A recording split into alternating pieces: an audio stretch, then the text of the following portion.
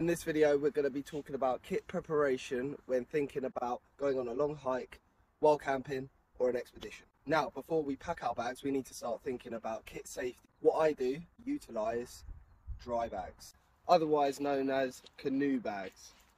These bags are crucial to keeping your kit dry. Now, they do come in different sizes, ranging from around 3 to 35 litres. So when it comes to packing, I firstly line my pack with the largest size canoe sack to get an overall coverage for my equipment.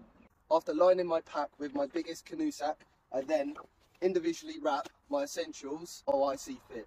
This is up to you. You can do it individually if you really want to get pedantic. Now I'm going to show you why it is I really use these.